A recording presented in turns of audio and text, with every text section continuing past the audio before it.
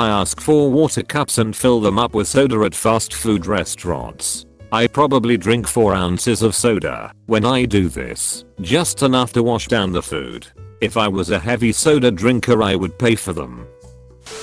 I spent £200 on building a lie to get myself a decent acting agent. This all started when I wanted to start acting. Long shot I know, but I went to college and started my journey. After my first year of college all of the classes were moved from 3 colleges into 1. Out of 120 people that passed that year, there were only space for about 50 in the new class. I wasn't one of them. I hated college, but still wanted to act, so I done what anyone actor does, and signed up for an extras agency. It was slow and all of the jobs were really hard work. Extras don't get enough recognition I think. After about a year, I landed a small role in a very large well-known film. The casting went everywhere to find what they were looking for, and I was thankfully that. The experience was so different and amazing compared to being an extra, but I knew I'd need a better agent if I wanted more. About 6 months after the movie released I spent weeks emailing agents and looking for a chance, but unless you have experience, a good showreel or a master's in acting they won't go near you. I set to work on the lie. I know a guy who's been working as a cameraman / photographer for a while now, and he does great work, so we spoke and agreed a price of £200 for me to have him come out for 8 hours with me and edit everything together. We wrote 6 short scenes only lasting about 2 minutes each, brought along multiple costume changes, and I drove us to different locations to shoot each one. Once we finished we went our separate ways, and about a week later he sent me the edited version. We got it down to 4 short scenes, one of which was real, and from the movie I was in, and the rest were completely fabricated. With my fake showreel and fake movie names I sent it to 3 different agencies. I already had a full description of what the movies were about and why none of them could be found online. Stuff like it's still in production and are using a different name for anonymity and the budget ran out and are waiting on funds to continue the shoot. This landed me a half decent agent, and since being with her, I have had auditions for huge films and have made a lot of money for the roles I got. This started about 1.5 years ago and she has never asked me about those fake movies. I discreetly service other men's wives. Melbourne, Australia. Weirdly it's the only kink I have and have had for as long as I can remember. I own my own business and can be available whenever during the day. I'm married and have not even revealed this side of me to a living soul. I started smoking because of vaping. Despite it being the one thing my parents wouldn't allow me to do my whole life, my parents told me I could do as I please, but if I started smoking cigarettes they would kick me out. I had the chillest parents growing up. Open conversations about sex, drugs, alcohol. I never had to hide anything. The one thing they made very clear to me was how upset they'd be if I started smoking cigarettes. Both my parents started at 12, and while my dad still smokes, my mom quit 12 years ago and often talks about how it's a daily struggle. I started vaping at 20, and at 21 I started smoking cigarettes. I was out of vape juice one night in a different town, and couldn't get any, so I bought a pack. They were gross at first. I also kind of felt cool when I smoked. I started only smoking because I thought vaping was giving me acne. My reasoning was that I thought I vaped too much and I would smoke way less at work and at home since I lived with my grandparents. I started going on 2 hours drives, chain smoking the whole way, sneaking smokes at work. Then I did a combo, vaping all day but also going out for smokes. I smoke in my car. While living with my grandparents I tried everything to keep them out of my car. It was a great source of stress for me as they always wanted rides or to borrow it, and I had to either clean the entire thing out or make up excuses. I always made fun of people who started smoking at the age of 21. I can quote myself saying at the age of 21 you already know how bad it is. If you start smoking you are either stupid or think you are cool. Now I'm the day with a lifelong addiction. To anyone who vapes or smokes now at a young age, stop.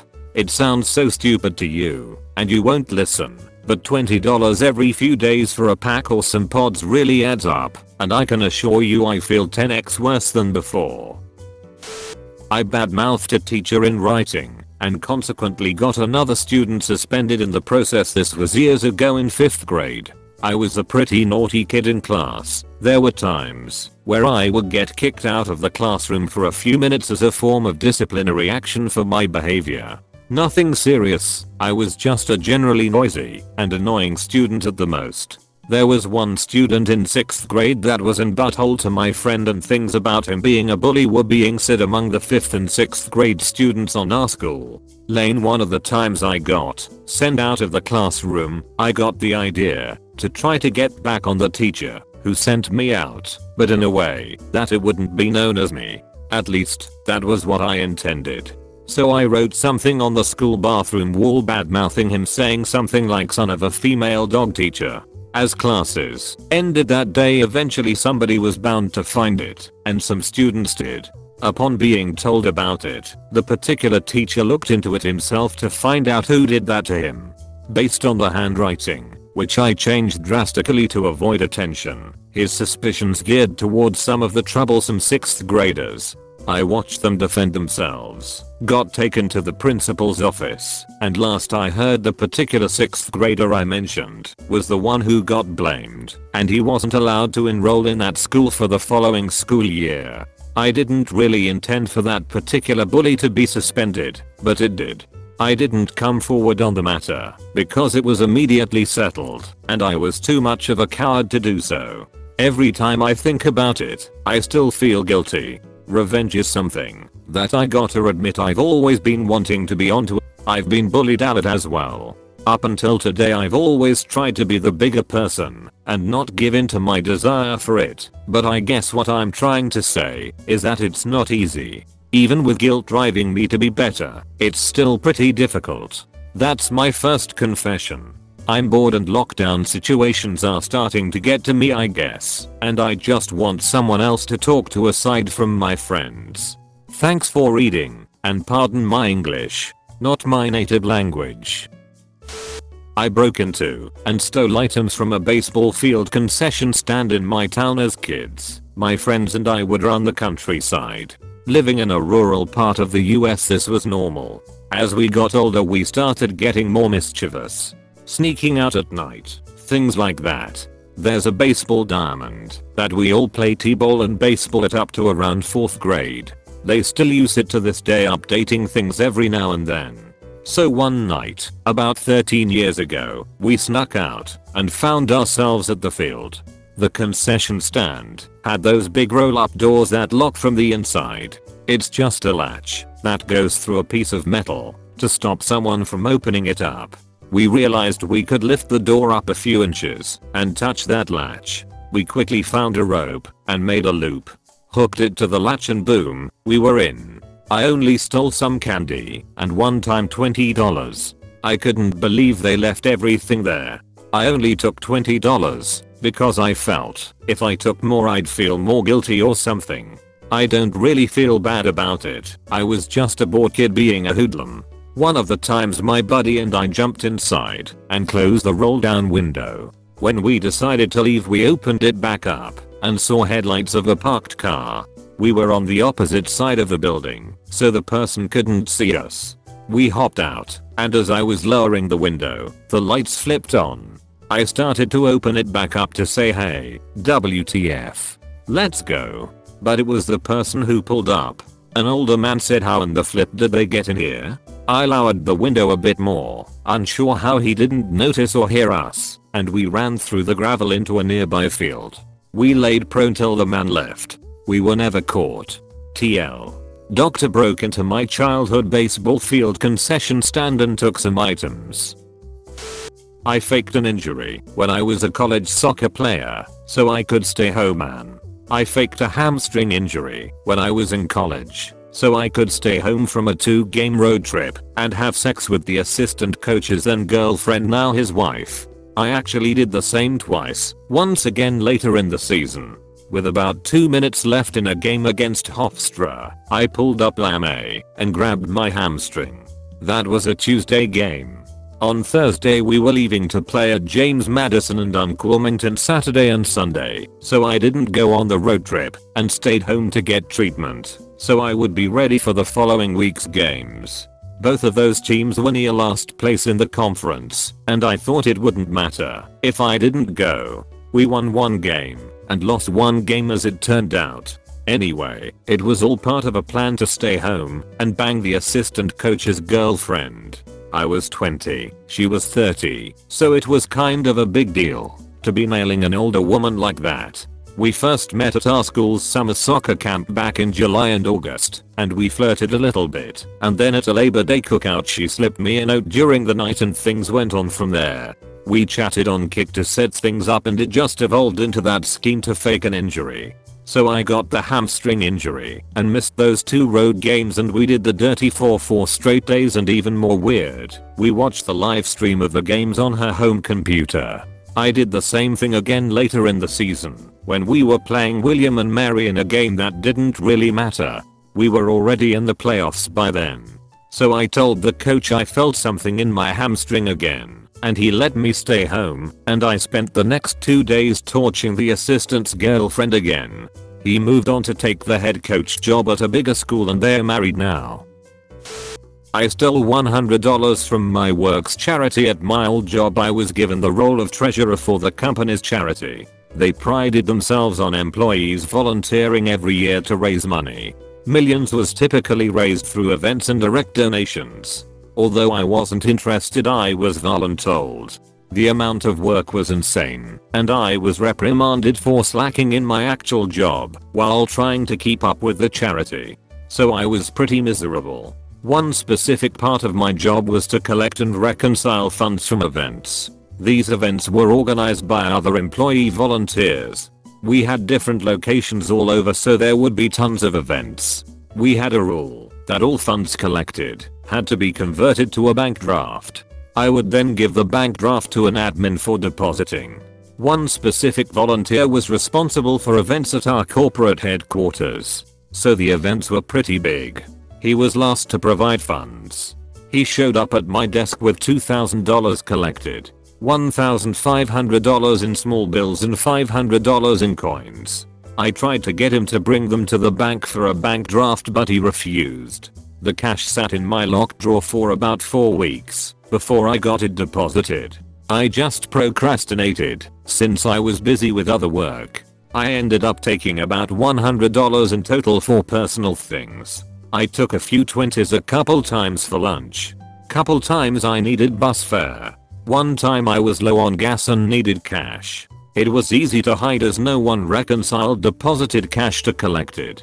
The lack of bank draft made it easy to change one number by $100. Looking back, I don't feel very guilty.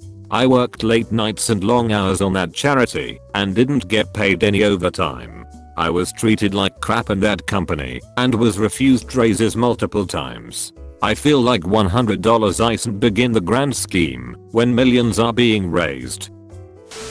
I won a random drawing, but I also kind of didn't. Years back I was working as a waitress at a dinner in a pretty small town. The town was kinda tourist-y and had lots of little shops and restaurants on the main street, and once a year they would do this promotion with a lot of small businesses in town spent $10 in one of these stores and earn a raffle ticket. Each ticket you pretty much just write your name and phone number, then put it in a box at the place you spent the money. End of the month they pull out a few names and people get a gift card to use at one of the places. Every shift I worked that whole month I would put a few raffle tickets with my name in the box.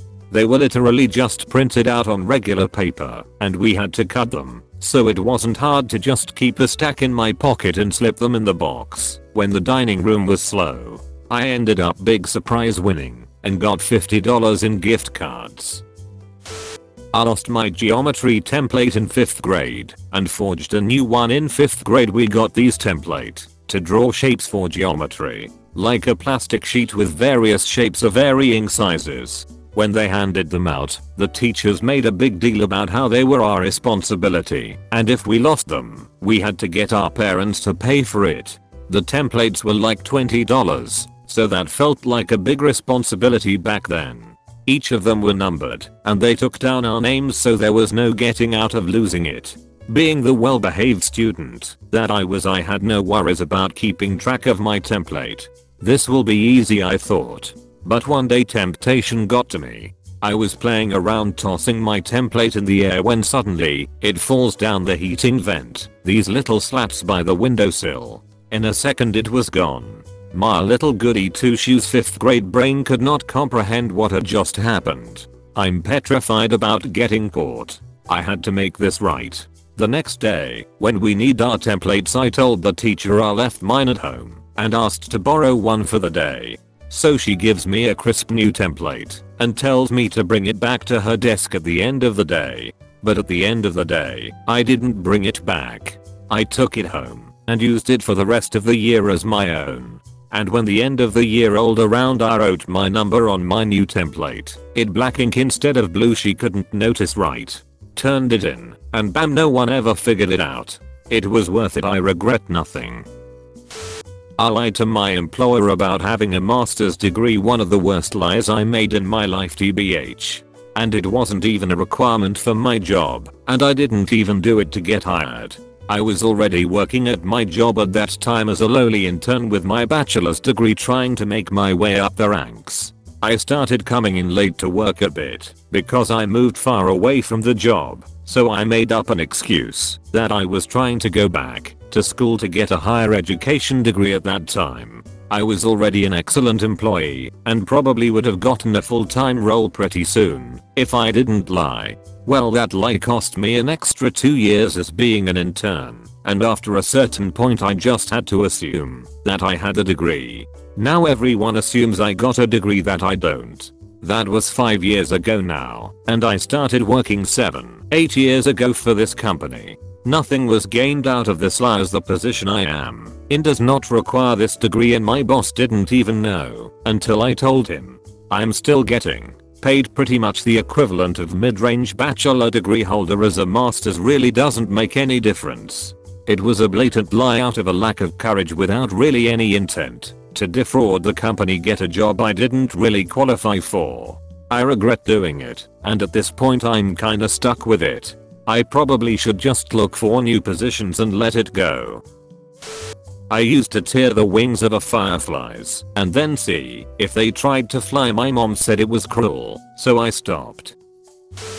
Coming clean about forgetting to do my physics homework in high school. I will preface this story by stating that I had a reputation in high school of being smart and a hard worker.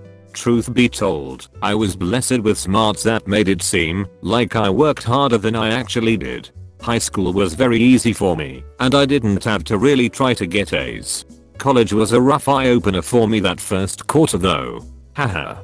Had to learn how to study and be a good student. In no way am I stating these points to brag, just setting the stage for my confession. There was one day in high school during basketball season where I forgot to complete a homework assignment in my physics class. I had a friend in the class who was also on the basketball team who had completed his homework like he was supposed to. He didn't quite have the same reputation as I did, but he was a pretty smart kid. In the moments before class started, I remembered that I forgot to do the assignment and asked to copy his.